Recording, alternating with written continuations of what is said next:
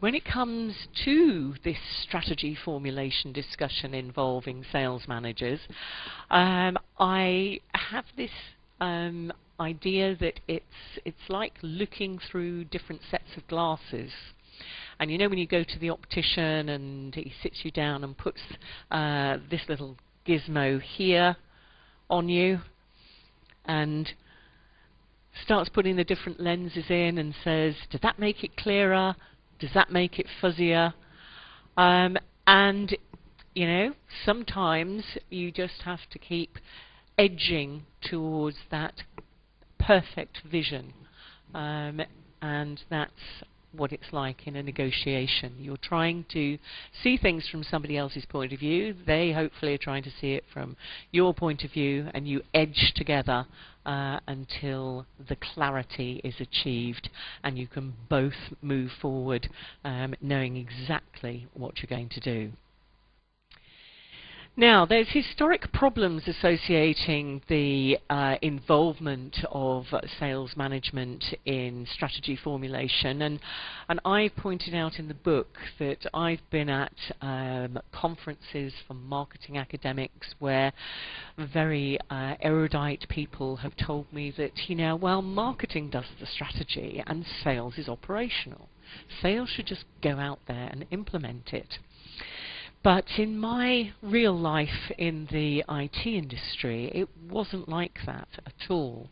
The sales function was very, very powerful. The sales function owned the relationship with customers.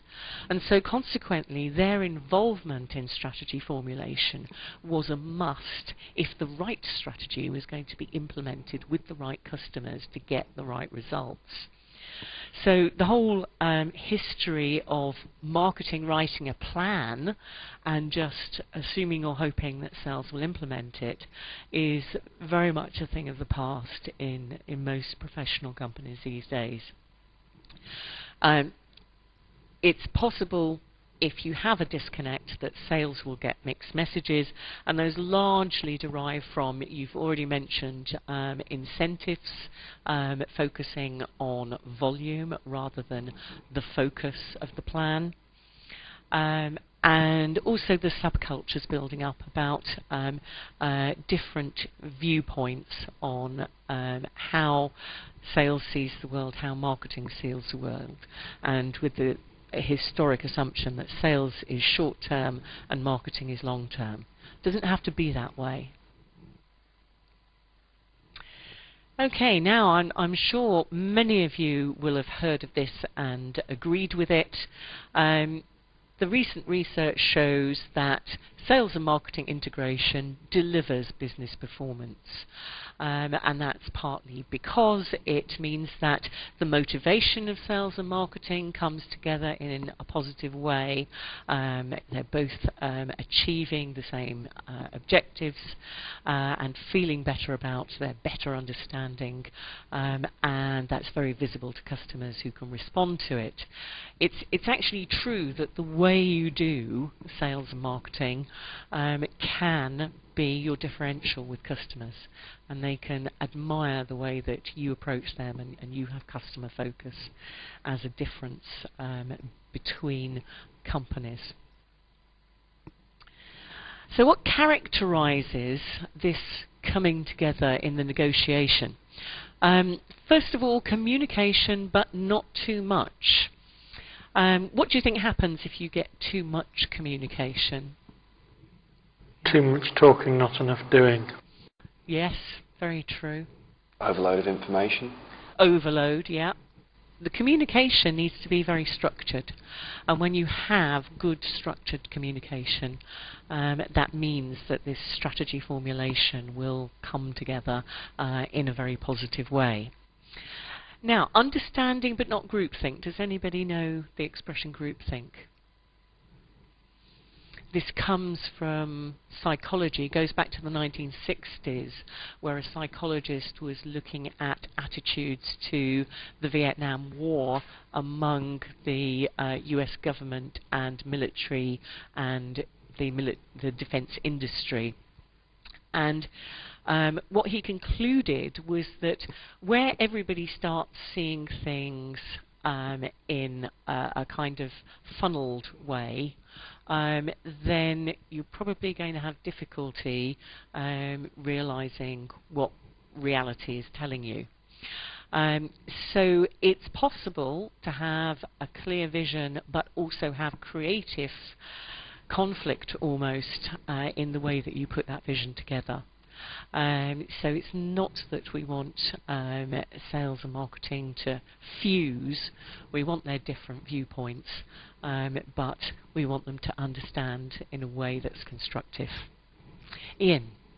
The view of sales and marketing being separate entities can be dependent on the nature of the organisation. For example, in a business-to-business environment, marketing is very often seen as a sales support function, whereas in a consumer environment, sales is actually very often seen as an integral part of your marketing operation. So channel management, which is fundamentally sales management, is just seen as a natural part of your marketing mix.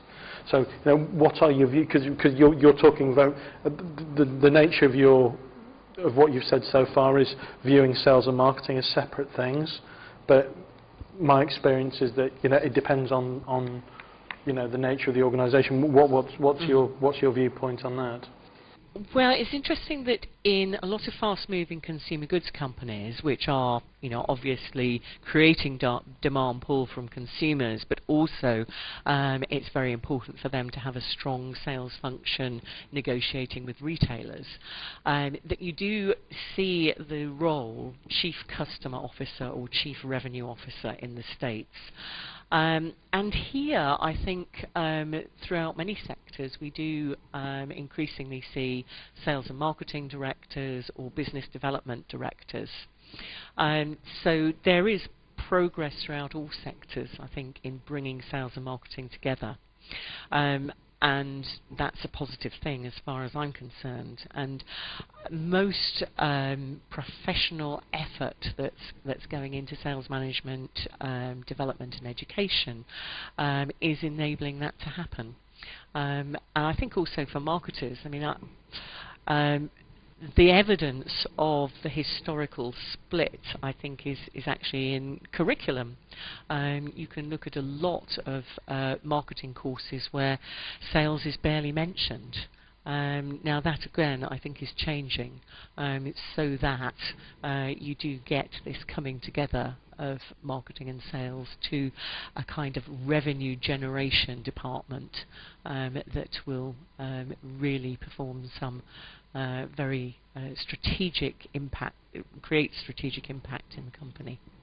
Business development is a way of getting away from even talking about sales and marketing as separate, so that helps.